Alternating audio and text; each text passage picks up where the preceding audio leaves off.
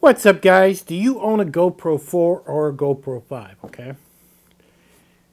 These are all over Amazon. Okay. They're metal housings. They're made out of aluminum. And they're amazing. They really are. These are made heavy duty. And what I noticed was there are actually some of these that are made on Amazon that do not fit the GoPro perfectly. Some of them have it where you can't turn the button on, or you can't get at the actual, the side panel opening up. You just can't get there. Now,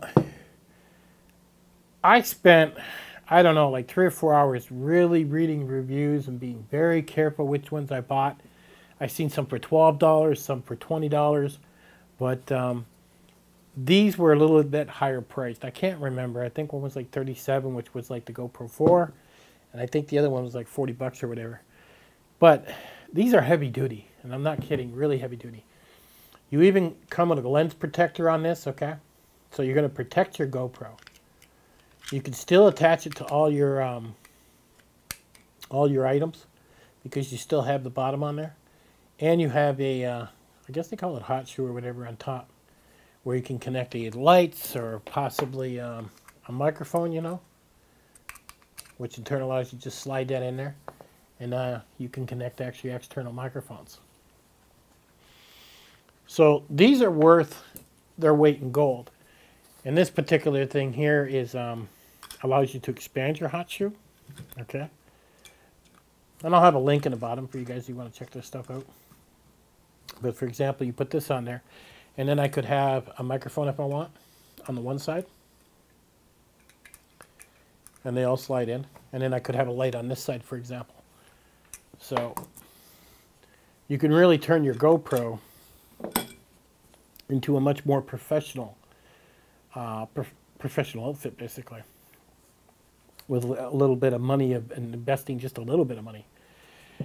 This is the GoPro 4 I found, and I do have the back on this, so it did fit, even with the screen on the back. Now, understand, these do have a thing that slides up and down that locks the GoPro in.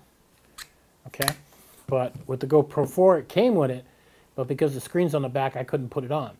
But it's not going anywhere because I got it cranked down with this to tighten it up in there. So it's not going anywhere. So I really didn't need the back for the GoPro 4, but it seemed to work pretty good.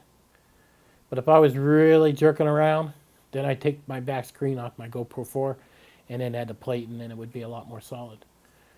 But these things are really, really cool. You paid a lot of money for your GoPros. So you might not know that these are out there.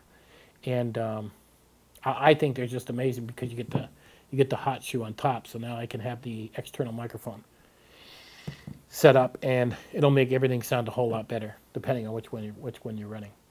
But I'll have the links in the bottom for these guys if you want to pick them up.